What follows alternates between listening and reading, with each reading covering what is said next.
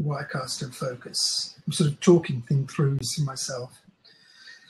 So here's a little preview of a film that's coming up later in the week. It's a huge honour to introduce our next guest.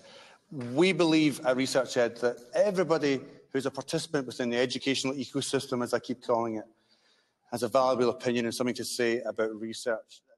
There's a tease. So basically, Blab is going to be used for live interviews, and in between that, I can drop in playlists of movies, and then I can drop in effects like that. Of course, they won't be so trivial. And so what I have in effect is a live TV station.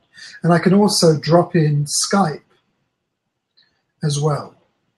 So the whole thing is a live broadcast mechanism. But the Blab element of it is for interviews. So once I get all through a mixer and I get these headphones set up properly so I don't get this lag, if I take them off, I won't talk so stupidly because I've got a millisecond lag in my ears. And then, whoops, what's just happened is my switcher went down. So I can't switch between things from the iPad. It's back up now. So I'm switching between different videos, different things, and I'm also using the live streaming aspect of this Blab in a non-trivial way.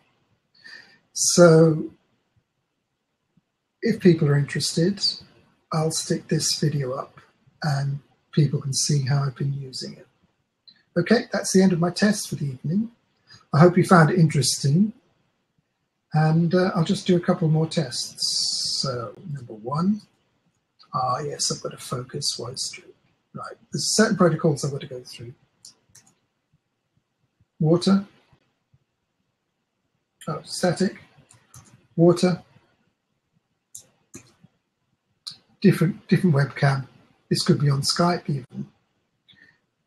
Different videos. So, we're going to be talking about life after national curriculum levels. It's a huge honour to introduce our next guest. And there we have it. And bottom thirds as well. How's that? Good stuff.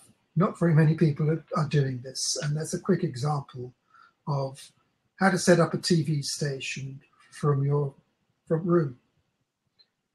Okay. Hope you like looking at it. That's the end of the test.